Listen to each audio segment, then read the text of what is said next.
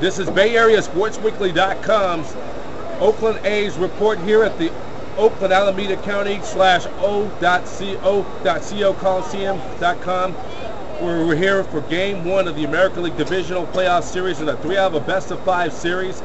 And it was the Detroit Tigers and 21-game winner Max Scherzer outdueling the 18-game winner ace Bartolo Colon, as the Detroit Tigers scored all their runs in the top half of the first inning, and it was after that it was more of a pitcher's duel from there on out. Colon was able to settle down, and Yoedis Cepedes his first career home run in the postseason, and that was not quite enough, as Joaquin Benoit got the save for the Detroit Tigers.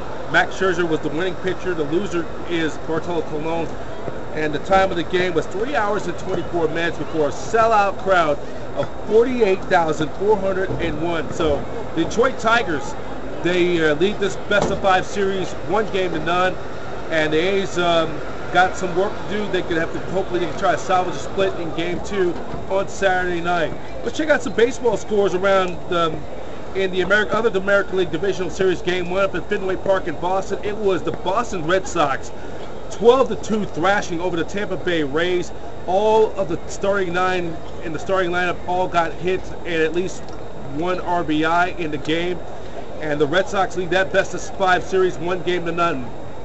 In the senior circuit in the National League, earlier on Friday afternoon at the new Busch Stadium in St. Louis, it was the Pittsburgh Pirates earning the split, salvaging a split at the at Busch Stadium in St. Louis. They win 7-1.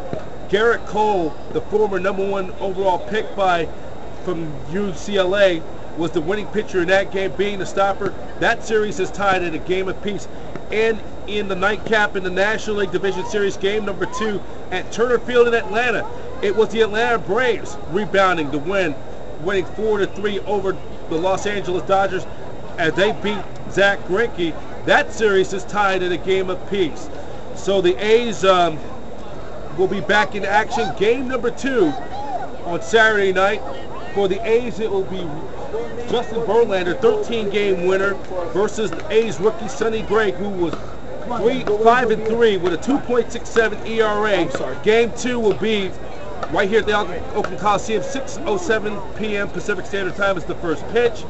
And you can watch that game on MLB Network as Matt Vasgersian and John Schmaltz will give you the probable play-by-play, and on the A's radio network on 95.7 the game as King Korak, Vince Cotorino, and Ray Fosse will give you the play-by-play in action on the radio on your AM dial.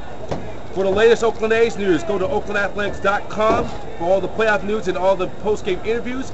And BayAreaSportsWeekly.com is the exclusive network of Oakland A's playoff baseball and the home of the City of Champions. Once again, the final score: Detroit Tigers beat your Oakland A's at the Oakland Coliseum tonight by a score of 3-2. This is Brian Professor B. Davis from BayAreaSportsWeekly.com.